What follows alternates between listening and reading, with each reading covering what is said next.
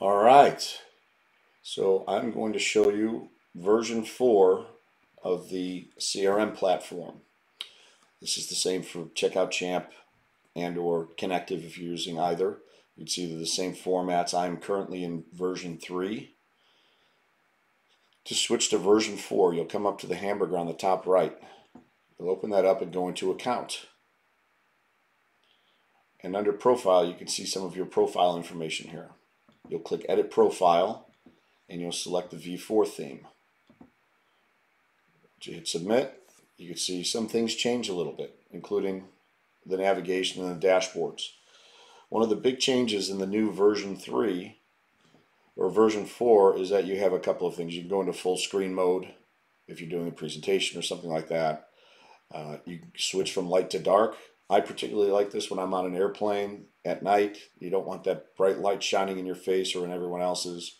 Your alerts are here. You have your search functionality at the top. But one of the big changes is you can now customize your dashboard. And what I mean by that is you can click Edit. You can add widgets. We're just going to add them all so you can see what happens. You can see there's a number of net revenue widgets, new customer KPIs. So we're adding more and more KPIs to the dashboard that each and every user in your CRM can customize for their own user profile, which is fantastic. And you can see there's a number of them. So I'm just going to go ahead and I'm going to add all of them.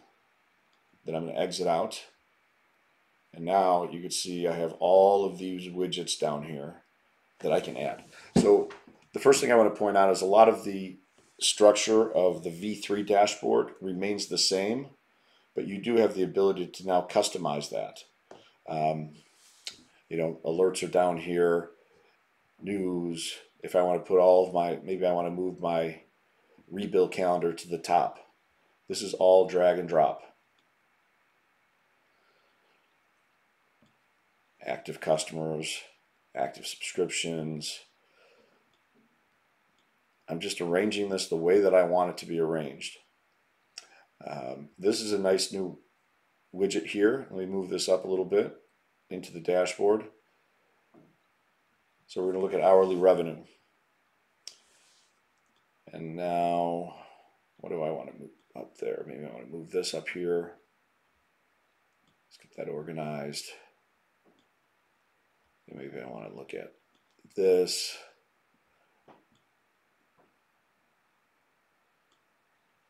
Some of these are replicated. They just need to be, they look like replicates, but they need to be renamed so that it makes sense. The naming conventions will change as we get a better grasp on exactly what we want to show.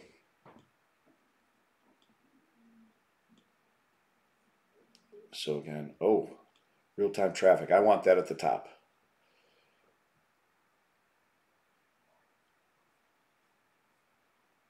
So maybe I'm going to put that in front of my fulfillment summary. So now I have a gap here.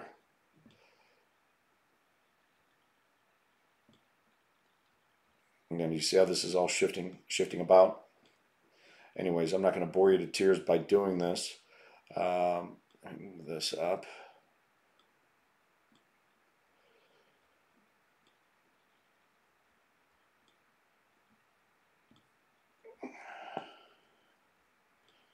Again, I'm nearly at the bottom of the page. So let me just throw a few more of these up here.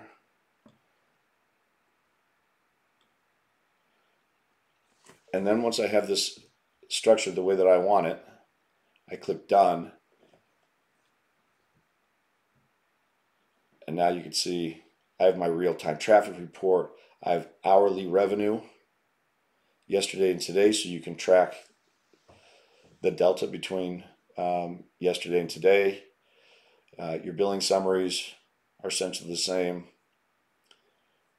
Your sales summaries, partial sales offers. It's a little bit different layout, and I know that a lot of you are averse to change, but you have the ability to truly customize the dashboard the way that you want to see it. What we'd like to ask you to do is play with it. If you see any issues, any ideas, any thoughts, any things that you'd like to see, please feel free to share that feedback to us, and we will try to incorporate those KPIs into this new dashboard setup. Some of the navigation has changed a little bit, where the products are now in a library or a directory where you have your thumbnails of your product. You can categorize your products.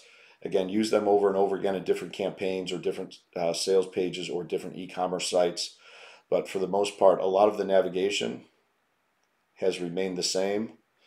We look forward to your feedback. If you have any questions, any feedback, any problems, please contact your account executive, and we would love to work with you. Have a great day.